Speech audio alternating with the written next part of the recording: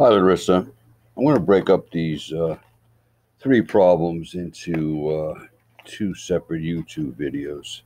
One is I'll walk you through what I need to do here, explain what's going on, and then I'll actually do it on the TI-84 calculator.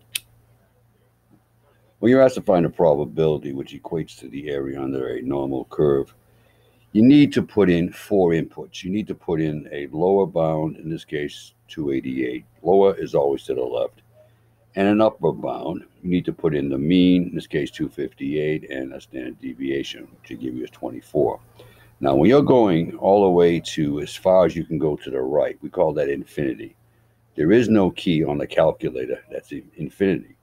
All right, and what we do is we use E99. The E stands for the number 10, followed by 99 zeros. It's a huge number. All right, and the same thing applies when you're going to the left. It's not positive E99, it's negative. So this is your lower limit. This is your upper limit.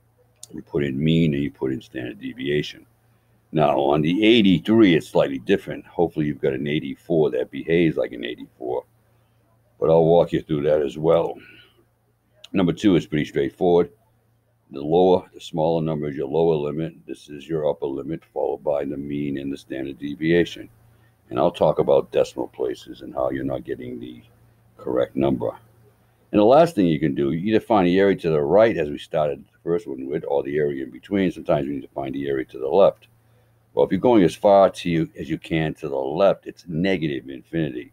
And what we use is a negative sign followed by E99. So that's a negative 10 followed by 99 zeros. It's a huge number. Sometimes people get around and they'll put negative 999999999. But rather than doing that, putting negative E99, you know you've got infinity.